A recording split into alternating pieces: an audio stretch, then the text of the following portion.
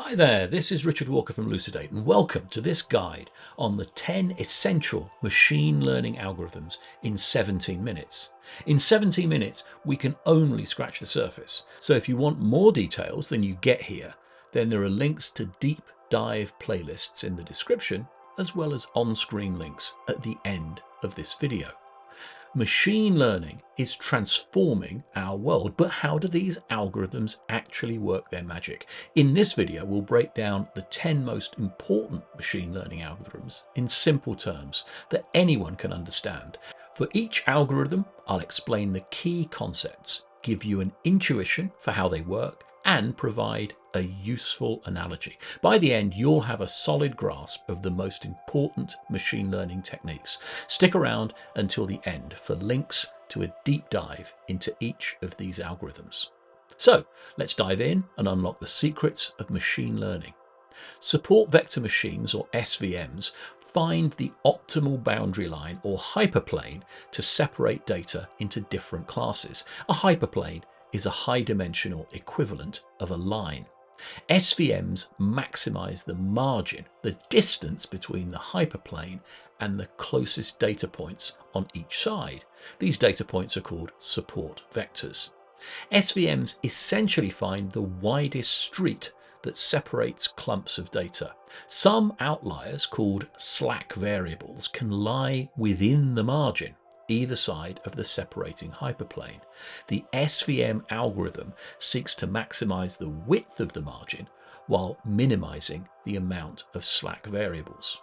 Often by projecting the data into higher dimensions, you can find a more effective and simple hyperplane to separate the data.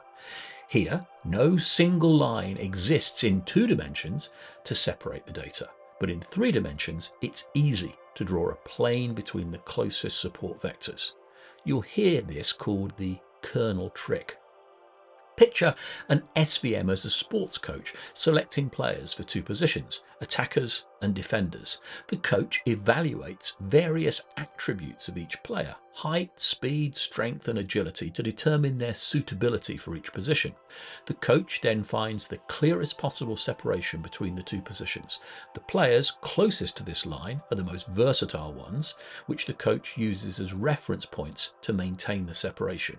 New players are then easily assigned a position based on which side of the line they fall on. Linear regression models the relationship between a target variable, like a house price, and one or more input variables, like square footage, by fitting a straight line to the data points. The goal is to find the line that minimizes the distance between the points and the line, using an approach called ordinary least squares. The linear regression line captures the overall trend in the data. As the inputs increase, does the output tend to go up or down? The slope of the line shows how much the output changes for each 1 unit increase in the input. Here we see the red line seeking to fit the house price from the square footage. Typically, the larger the house, the more it costs. Linear regression scales well to include other data points too, such as proximity to transport hubs, number of bedrooms, etc. While multiple dimensions are hard to visualize, they present no problem at all to the algorithm. Logistic regression. Despite its name, logistic regression is used for binary classification, not regression. It predicts the probability that an input belongs to the default class. This probability is calculated by passing the weighted sum of the inputs through the sigmoid function, which squashes the output to be between 0 and 1. If the probability is above a threshold, like 0.5, 0.7, 0.9, the input is then classified as being in the default class. Logistic regression finds a decision boundary where the probability shifts from less than 50% to greater than 50% to separate 2 classes.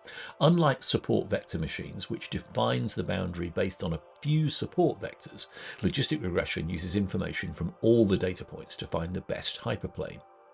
The weights tell you the relative importance of each input in pushing the probability of the default class towards 1. Logistic regression is like a loan approval system. It considers various input features of the loan application: debt to income, overdraft ratio, repayment frequency, etc., and weights them by importance. As with linear regression, the algorithm easily copes with multiple parameters.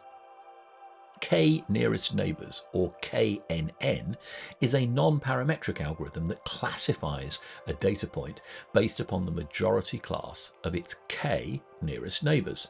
To predict the class of a new point, KNN finds the K points in the training data that are closest to it in the feature space and returns the most common class amongst these neighbours.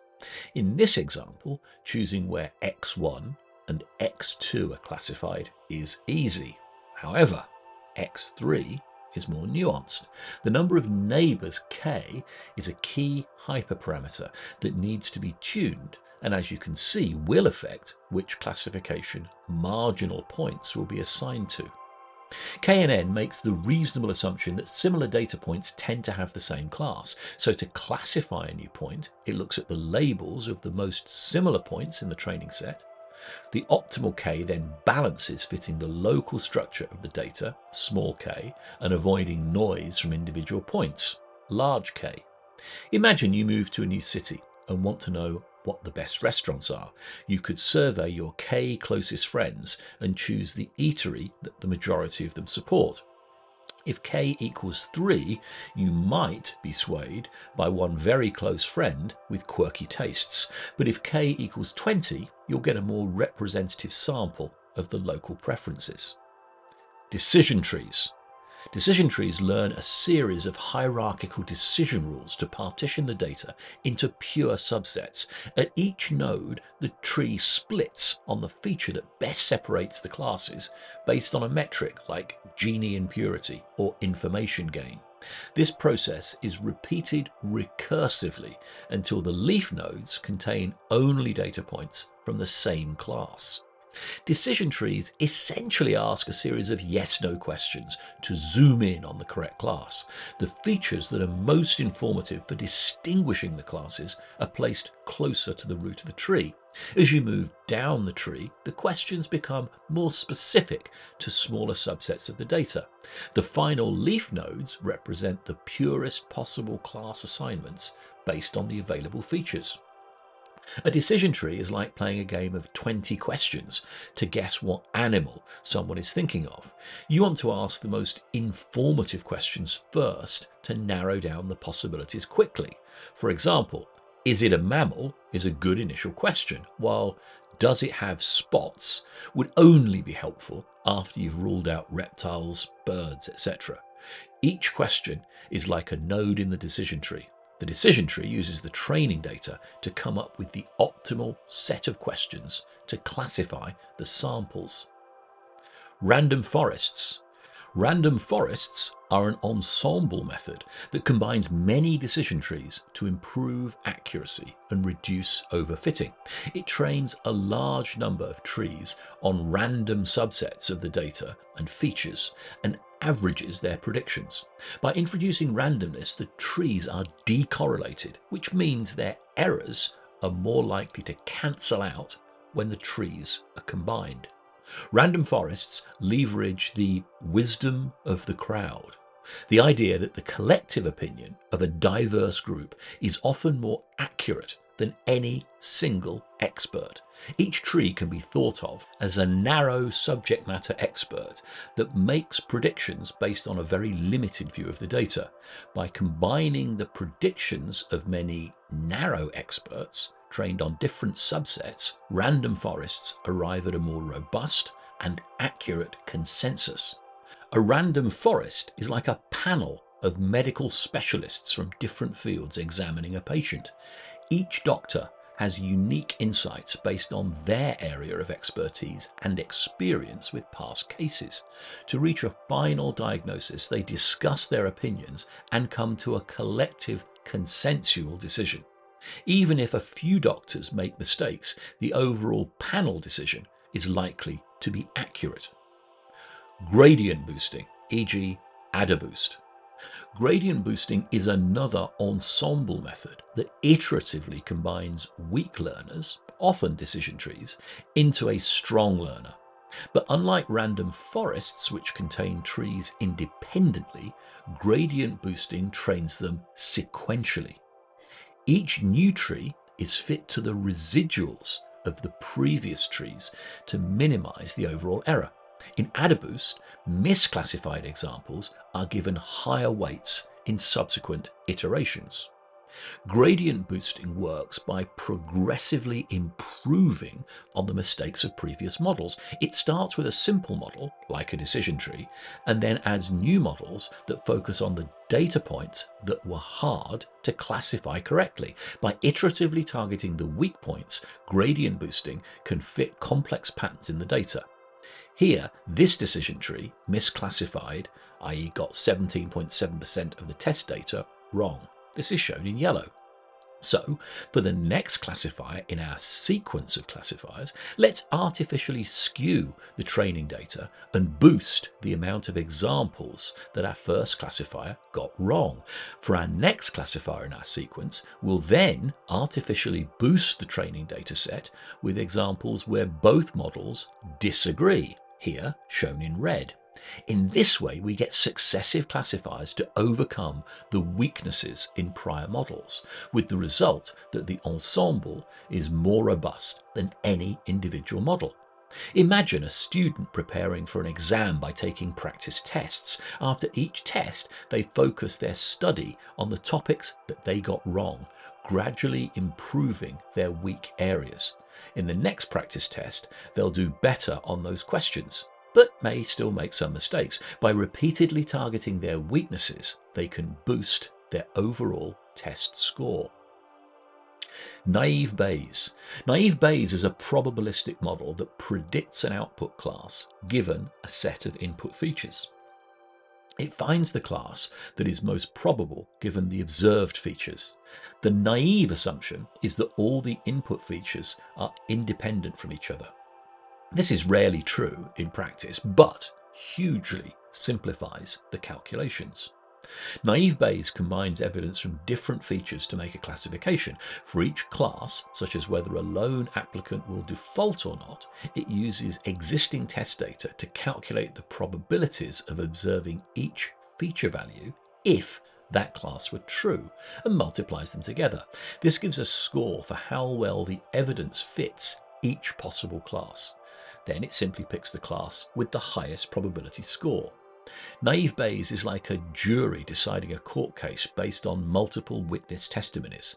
Each witness provides their opinion independently, and the jury reaches a verdict by considering the combined weight of all the testimonies, assuming that the witnesses didn't coordinate their stories.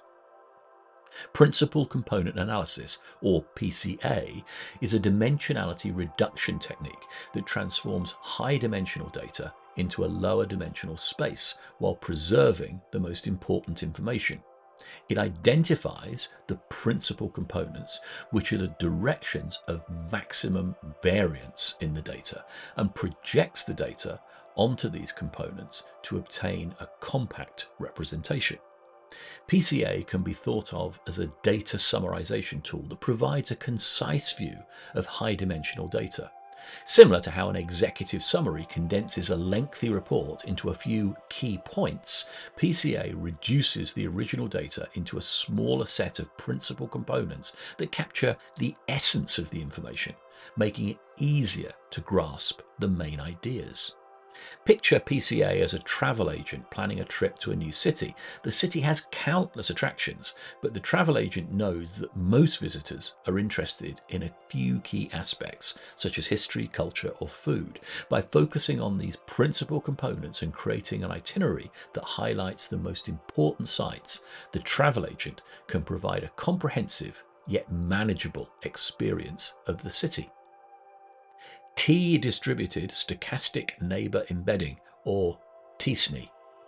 t-SNE is a nonlinear dimensionality reduction technique that maps high-dimensional data into a lower-dimensional space, much like PCA. Typically, it will map down to 2D or 3D while preserving the local structure of the data. It aims to place similar data points close together and dissimilar points far apart in the lower dimensional representation. Imagine t-SNE as a party planner arranging guests at a dinner table. The planner knows that certain guests have similar interests or backgrounds and will enjoy each other's company. By seating these guests close together and keeping dissimilar guests apart, the planner creates a seating arrangement that encourages engaging conversations and minimizes awkward interactions. In summary, we've explored 10 essential machine learning algorithms that form the foundation of modern AI and data science. From linear regression and support vector machines to random forests and gradient boosting, each algorithm has its unique strengths and applications. We learned how linear regression fits a line to data points to capture trends, while support vector machines find the widest street separating classes. Naive Bayes combines feature probabilities to make classifications, and logistic regression predicts class probabilities using the sigmoid function. K-nearest neighbours classifies points based on their closest peers, and decision trees ask a series of questions to partition data. Random forests and gradient boosting are powerful ensemble methods that combine multiple trees to improve accuracy and reduce overfitting.